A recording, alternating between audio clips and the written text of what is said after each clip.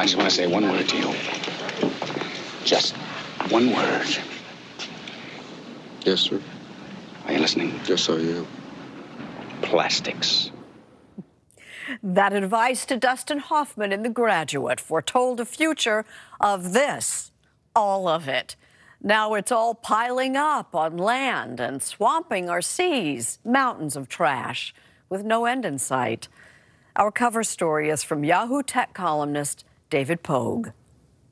In the 1950s, a new material burst onto the scene that would change the world forever.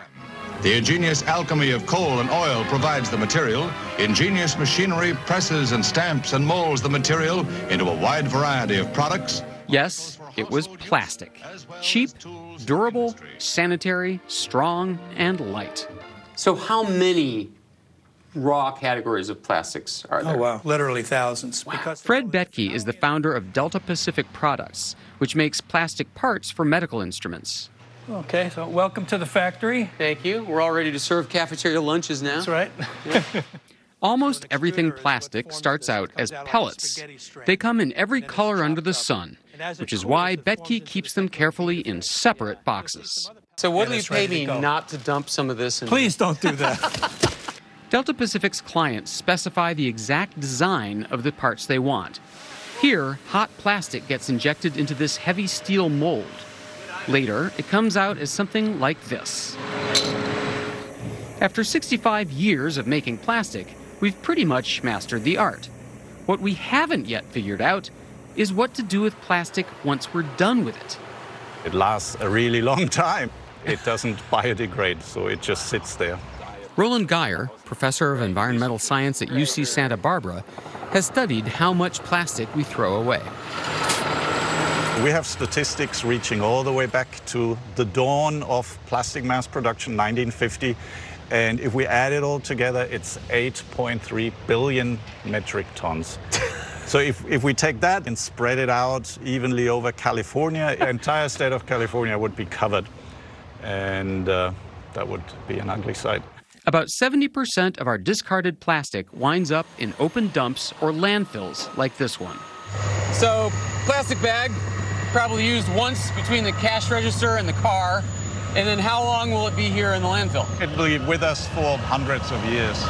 But some plastic winds up in an even worse place, the ocean. Every single year, somewhere between 5 and 12 million metric tons of plastic waste enters the ocean. Plastic in the ocean has a tendency to break down into ever smaller pieces, and these tiny pieces then get taken up even lower down in the food chain. So we know that it ends up on our dinner plates. There's plastic in my food? There is plastic in your food, plastic in your sea salt, and there is plastic coming out of your tab. In fact, at this rate, the World Economic Forum predicts that by 2050, our oceans will contain more plastic than fish. But wait a minute. Don't most people recycle plastic? Not exactly. Geyer says that as of 2017, the world recycles only about 9% of all our plastic. Even if you're good about using your recycling bin, your plastic may never actually get recycled.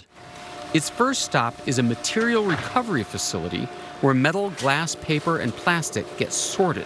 We sort everything. So we will sort hangers, we'll sort plastic film, we will sort soda bottles, pill bottles, and make individual bales of each plastic. Ah, okay. Sunil Bagaria is the co-founder of GDB International, a corporate recycling facility in New Jersey.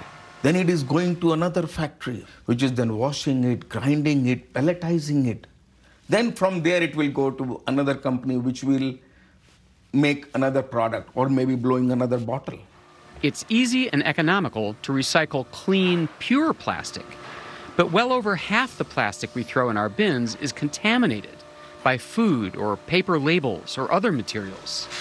For 30 years, we've had an easy solution for disposing of that dirty plastic. And what is the role of China in all of this? That is the million-dollar question. China was buying 50% of all plastic scrap in the world. That continued for, say, 20, 30 years. And then there was I think a movie made by somebody. Plastic China. Plastic China.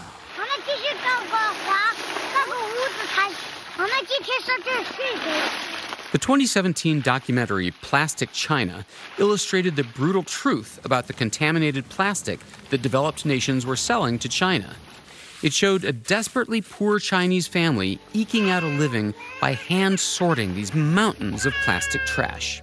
So the Chinese government, the Communist Party is waking up and saying, why are we doing this? There's some national pride. We Yes, want to be yes. the world's dumping ground. Yes. So the Chinese government announced a new policy.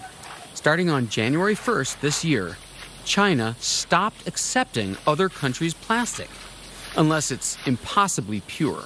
If you are sending any scrap, it should not have more than 0.5% of foreign matter. It's got to be at least 99.5% pure plastic. Yeah.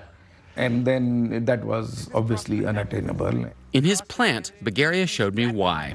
So right here you have like 4 or 5 different types of plastic. A lot of plastic comes to recyclers like Bagaria all mixed together, impossible to separate cost-effectively. So what happens now to the plastic we used to ship to China? Not much. A lot of it's just piling up here in the States. We still have large volumes of the types of plastic that nobody will buy, sitting, waiting for somebody to buy them. Clay Warner is the recycling manager at Garton Services in Salem, Oregon. And then you have to decide how long you're going to hold on to it before you end up throwing it away. The town had to ask the public to stop putting certain plastic types into their recycling bins. First initial reaction from the public was outrage. What do you mean we can't recycle these plastics? Meanwhile, smaller recycling centers are simply going out of business. If you were selling it to China, there was some revenue coming. Now if you're sending it to landfill costs money. So not only now you're not earning, now you're paying to get rid of it. Still, Roland Geyer points out that we have overcome environmental nightmares before. We banned leaded gasoline. We managed to tackle ozone depletion. So I think humankind has a long history of creating big environmental problems, but I think we're also starting to have a track record of solving environmental problems. Some larger facilities, like Sunil Bagaria's, have decided to process the contaminated plastic themselves. Earlier we were making money by selling it to China. Now we are making more money by keeping this here, sorting it, and making plastic pellets out of it. This China problem is a blessing in disguise. In the big picture, though, it will take effort from every stakeholder to fix the plastics problem. Recycler Clay Warner says that government should play a part. I do think, in my own opinion, that we do need to ban certain plastics and packaging. Sunil Bagaria says that corporations play a part. It's like McDonald's. They have announced that by 2025, all our packaging will be made from recycled plastic. And plastic parts maker Fred Betke says that plastic manufacturers themselves play a part. Yes, the industry is trying to address it. Polymers are being developed that, you know, the knives and spoons and forks that we see in some of the fast foods, they've gone to those polymers, which are biodegradable. It has to happen. I mean, this is all we've got, right? So yeah, that's right. We cannot imagine life without plastics, but we cannot continue to lead our life the way we are. It's not like, oh, let's use this planet Earth, then we will move to another planet. This is what we have. We need to take care of this.